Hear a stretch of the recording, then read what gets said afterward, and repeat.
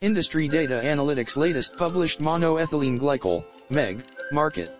2022 Rising Business Opportunities and Global Trends till 2026.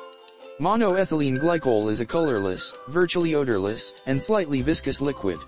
It is miscible with water, alcohols, aldehydes, and many organic compounds. Monoethylene glycol, MEG, market register 7.4% CAGR in terms of revenue. The global market size will reach $35,530 million by 2026.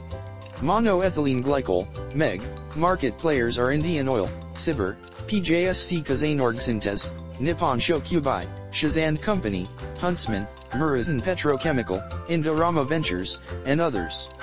Furthermore, the monoethylene glycol, MEG, market is divided by type, and the end users.